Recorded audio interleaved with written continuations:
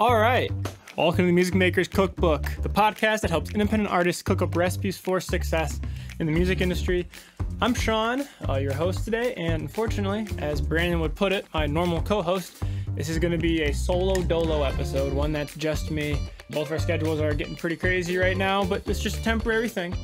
He will be joining me back on the next episode, where we'll be further diving into the previous episode's topic, which is getting confident in self-promotion. But since he couldn't be here today and we need to get a podcast episode out, it's going to be just me for today. So I figured we're going to have more of a laid-back one that's really just kind of brainstorming and talking about ideas, specifically ideas on collaborating with other artists in the industry. Music is one of those things where it's very social and very intimate in terms of what people write and sing and listen to. It's about a shared experience. I'm a huge believer that part of the hero's journey really concludes when it is shared amongst other people. That is the final step. It's not just going out there and making the music. You need to come back with the music and show it to the people. Another name for it is your fan base, who will appreciate and learn and grow from listening to your music. It's really, really important. So that's really what we're going to be talking about today. Some creative and interesting, fun ways to collaborate with other musicians so that you guys can both grow together. You know, a rising tide raises all ships, that whole thing. But before we dive into that, been doing a question at the beginning of the episode and every single episode, and today's not going to be much different. Now, unfortunately, Brandon's not here to answer the question off the cuff like he always does, but the one today is, if your band had a signature pizza, what toppings would be on it? Now, for me, I know it's incredibly controversial because I've had verbal altercations with other people based on my opinions, but I am a huge believer that pineapple does in fact belong on pizza. I know, it's very controversial, but pineapple, yellow peppers, and pepperoni, just the spice with the savory, with the dairy and the cheese, and then just that sweetness of the pineapple. It all just comes together so much for me. So that would be my personal pizza. I guess I'd call it like the recording special or something. I have no idea. What pizza would you have? What toppings would you put on? If you're in a band with multiple people, you know, maybe have some fun. Don't even tell people that you're putting a pizza together. Ask all the members of your band what's one topping that they put on pizza, and then see what abomination it creates if you've got 4, 5, 6 or more of you guys. Just see what comes out. With that being said, enough of an introduction. Let's kind of dive into some ideas that you can collaborate with other artists to just have fun, grow, market, and promote yourself. The first one I want to talk about is just song features. Everyone knows what a song feature is. You get another artist, you have them appear in your song, whether it be a verse, doubling up in the chorus, giving them a bridge, something like that. And then when you post the song on your page, you feature them and you get the royalty split. And because they're tagged on it, they go in front of their fan base as well as your fan base. But let's kind of put a twist on it. I mean, we can talk about ideas that people have done all the time, but let's get a little more creative with it and do something more special for all of these 10 things I'm going to talk about and really make it interesting. So a twist you can do on it is, instead of just saying, hey, I'm going to feature this one artist on my track, what if you do a feature on their track too? Kind of starting off with a small softball, nothing completely crazy here, but if you release a song that they're on, and they release a song that you're on, that really breeds cross-contamination amongst your fan base. And if you have a shared fan base, that is a surefire way for both of you guys to gain new fans, because no matter what, you're almost guaranteed to have one of you get exposure in front of the other person's audience, because both of you guys are releasing a song at the same time, and then you can promote it together. And if they're similar with the story, or it's a continuation of a story or whatnot, boom, it's a bunch of marketing material. You can have a bunch of fun with it, make shorts, make videos, promotional photos, materials, all that kind of stuff. Next up, another classic thing that people do all the time is tour with a special group. You and another band go on tour, just going out on the road together. That's kind of the classic way to do it, but let's twist it up again. What would be interesting to kind of bleed the fan bases here? Because that's the whole goal of this, to get people who aren't aware of you to become exposed to you through the other artists that you are working with. So a fun way to do that is if you both do a cover of the other band's or the other artist's song in your set. That's just a really simple way to just play something that the other people are familiar with, because they already know their other artist's song if they're a fan of the other artist. And it can be really interesting and fun if you and another artist are covering each other's music, because now you're getting different perspectives and different ideas and different twists on the music that you're creating that might help spur you creatively moving forward as well. You know, what's the saying? Great artists steal. So if they're doing a cover of your song, they do something that you really like, you can take that and put it on your song moving forward too. So there's a lot of positivity to it. So the third collaboration thing is near and dear to my heart, and something that we talk about quite often, and that is going on podcasts, going on shows, talking about your music. And that's kind of a collaboration with more of the promotional side of it, talking with promoters, music bloggers, that side. Well, you can also do that and make these podcast episodes with other artists. There's no reason why you can't front a podcast yourself and kind of have a unique spin on it. I have an old buddy, haven't talked to him in a while. I really need to. Brian, if you're hearing this, we gotta get lunch sometime. But he has a podcast called Invite the Neighbors DIY Podcast. And the whole thing is he talks to other musicians in his scene and interviews them about what their music is about, what products they have coming up, tours they got coming up, their music process. And it's just very casual, artist to artist talking about music. And it started off in the local scene, but as it grew, he started getting contacted by labels who want their musicians to go on his podcast, and he can reach out to other scenes. Now, because it's his podcast, he can put his songs in the intro card, during the breaks, the transitions, the end card. He can plug his own music. So if someone's checking out his podcast because they want to listen to the interview of their favorite artist, well, now they're introduced to his music as well. And also now there's a connection between him and the other artist, where it's like, hey, I scratch my back, you scratch yours, promote my podcast on your channel, which in turn promotes my music, and build relationships in the industry. It was a really cool thing that he was doing. I don't know if he still is. I think the last post I saw, he had one in 2023. It's a really cool idea. You can meet some awesome people by interviewing other artists. I think it's a really fun and creative way to kind of collaborate with other musicians.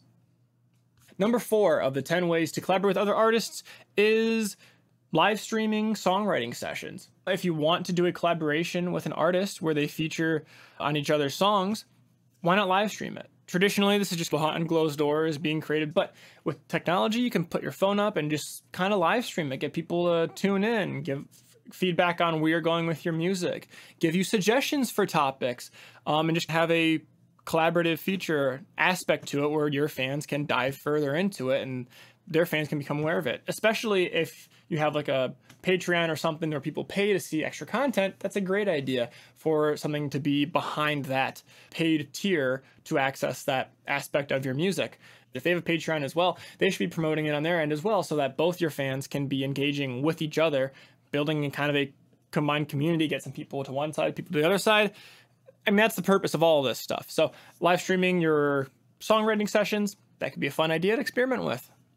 Number 5 is playlist collaboration, kind of with a theme. Now, I'm not saying just share a playlist or create a shared playlist. Maybe make something like a concept behind it, like late night drives or songs I fall asleep to or songs that remind me of her or be ambiguous or whatever your theming is for your music, your brand. Kind of play around with it, combine the two. You can also make it kind of interesting where you both create playlists, and in your playlists, the first letter of every song spells out the name of their band. Or you can create playlists once a week, once every other week, that have like hidden messages that you send to each other that the fans can then look into and kind of be a part of this conversation you're having through these playlists.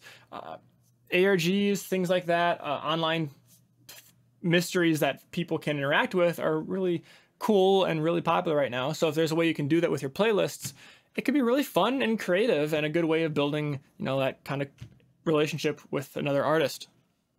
Number 6, over halfway there. This one takes a little bit more effort up front, but, you know, creating behind the scenes vlogs of your band and what you're doing and whatnot.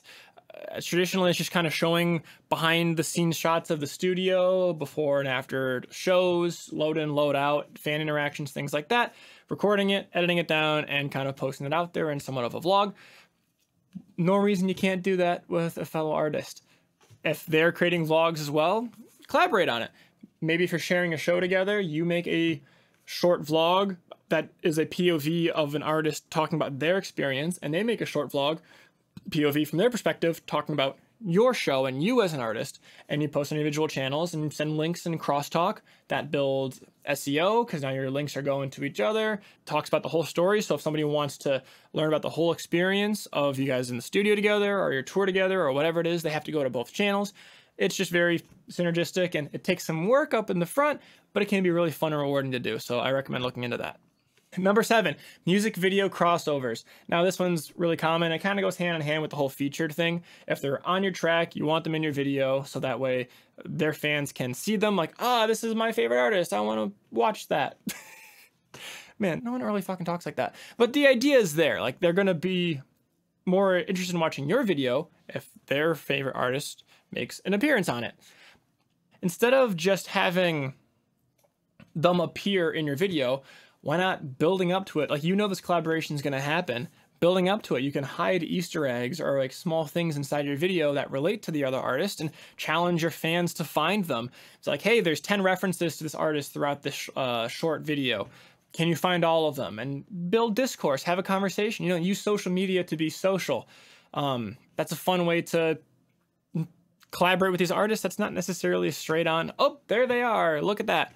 You can drop hints like, hey, like the title name of whatever single you guys are going to be releasing together in the background, or the location of the first leg of the tour, or some things like that. You can kind of hide them in the background and just kind of let your fans participate in it and build some hype. Number 8 is joint merch releases. Now, the most easy thing is just partnering with another artist for your merch release. Like, oh yeah, we'll just have both of our things on the same shirt. Or more easily, what more commonly happens is that they'll release bundles at the shows of, hey, for $50, you get our $30 shirt and their $30 shirt. So you save $10 and you get both shirts. That can be fun, especially if somebody isn't already into both of you, but it's not really gonna incentivize people to buy both pieces if they're not familiar with the other band. So there are some fun ways you can do to kind of combine them to make one piece of merch from separate pieces.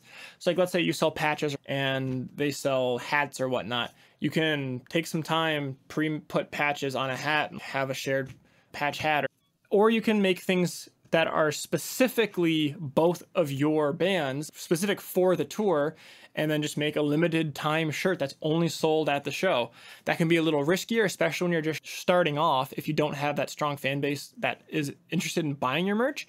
It also takes a lot of promotion up front to get people invested in the tour. So you want to plan to make it an actual event that has its own kind of theming around it, get some graphic designers involved so it looks really cool, and take that next step if you're going to make combined merch. But it can be a really cool, unique thing, and it reps both bands at once. So if someone's wearing it out in public and someone's like, hey, is that one band? Yeah, it is. It's also this other band. It can lead to a cool conversation that helps spread word of mouth what you are all about. I mean, anything a t-shirt does. Number 9, collaboration, EPs and albums. Now, this is honestly separate from the featuring that I was talking about earlier. It's not both of you guys appearing on one song. It's both of you building an EP or an album together with various artists.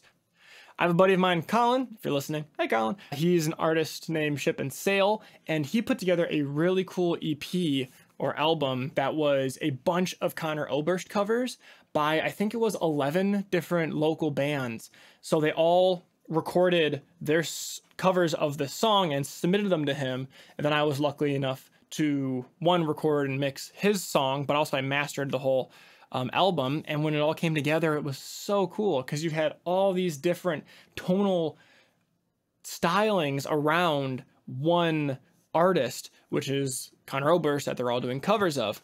And once again, it got people listening to multiple different artists in the scene and getting excited about other artists in the scene that they maybe would not have been introduced to if it weren't for that project. It takes a lot of upfront time and investment, but also, as I said, not only are they listening it because they like those other artists, if you're covering a more known artist, now this comes into cover licensing and all that kind of stuff. But anyways, not going into the weeds of it, if it's someone that other people are going to look up into, they might stumble across it searching for the original artist, and they might really like all of these covers or the different takes on it and become fans of you or somebody else in the scene based upon a project like that. So once again, it's big, takes a lot of time, but also allows you to kind of pull together money to promote it, because it's 10 people putting a little bit of money in to promote it in multiple different locations to help this thing grow. And it can be a really cool and fun project once it all comes together, and a really cool listening experience for fans. 10 is fan engagement and asking fans for their input. It can be a little complicated if you're trying to collaborate with other artists through it. There's some creative ways of coming about it that I can think of.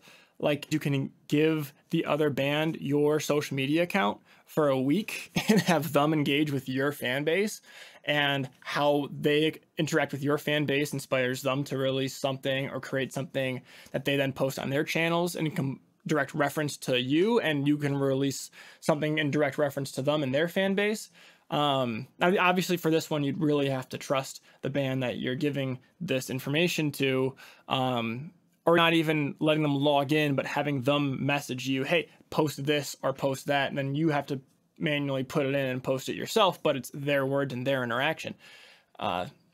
Just kind of some fun things that you can do to make the fan engagement more of an interesting process. Thank you for tuning into this episode. Hopefully I didn't ramble on too long. I know with these solo episodes, it can kind of come off that way. I was really going guns a-blazing right off the bat, so I appreciate you listening to me going quick. With that said, that's all 10. We are done. Thank you for joining me in the kitchen as I go over these today. Let me know which ideas you liked, which ones that maybe you've done before, and if any of these twists on these formulas or these collaboration ideas sound interesting to you. Also, let me know if there's another one that you've thought of that I don't even have on this list, because maybe it'd be worth redoing this list later on and having some specific examples of all of these things from you guys. Kind of how I listed out my friend Colin and Brian about the podcast and the collaboration album that they did. If you've done something similar, let us know so that we can kind of make reference to that. Let's collaborate ourselves as well. You know what? That's what this whole thing's about. But anyways, with that being said, thank you for listening. If you want to learn more about the podcast or communicate with us directly, you can email us at podcast@musicmakerscookbook.com, or you can follow us on any social media that we have out there and message us. We have a YouTube account. We don't have Twitter, but we do have TikTok and Instagram, and technically a Facebook, but we don't really engage with that too often. But you can always check us out there if you want some short content or some other kind of content out there. Also, if you want to contact me specifically, you can go to swsrecordings.com. I do remote mixing and mastering for folk, rock, and acoustic, and sometimes blues. So if those are some genres that you create music in and you listen to my examples and would like to work with me, I would absolutely love to work out with you. I have a form that you can fill out on the website.